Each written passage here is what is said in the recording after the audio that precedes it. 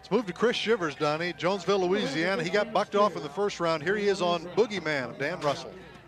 Well, you know, here's a guy that's got to be a little perplexed. Won a little over 300,000 last season, riding 46% of his bulls, but he's just riding them at the wrong time. He's going down in the well on this one, you know, and you know, this is just trying too hard. Hung in a bull rope, got to get on his feet. Dennis Johnson down. Boy, it took a little bit of a beating. What a good little bull this is. Boogie Man of Dan Russell's young bull. He can't be over 4 years old, and I'm not talking about the bull rider. Talking, you know, Chris is going, man, I should have rode him like a yard dog and didn't get it done. Just dropped down, just basically overrode him. But look how hard this little bull's bucking. I mean, a great little bull is never as rank as a great big bull, and here you see it here, just overrode him. Watch Dennis Johnson. Wow!